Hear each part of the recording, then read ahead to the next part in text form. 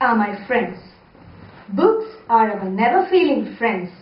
Our worldly friends may desert us, but books will never leave us.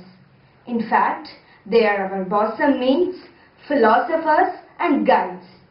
Books, like a true friend, will stand by us through thick and thin. They uphold and encourage us when we feel sad or discouraged.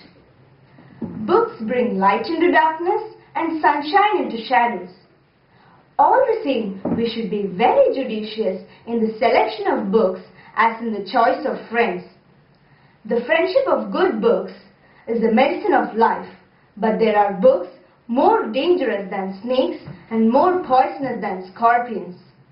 The really good books sharpen our intellect, broaden our mind, enrich our experience, deepen or widen our knowledge, uplift our morals and souls, making us better and nobler in our life.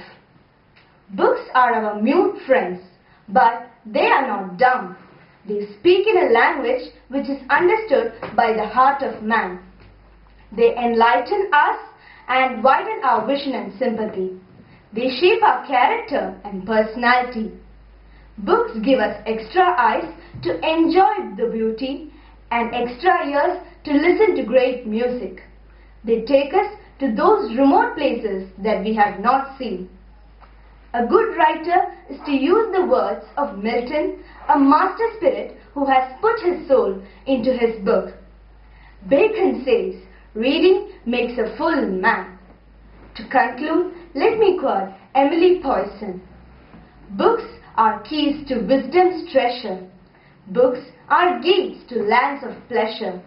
Books are paths that upward lead. So, come friends, let us read. Thank you.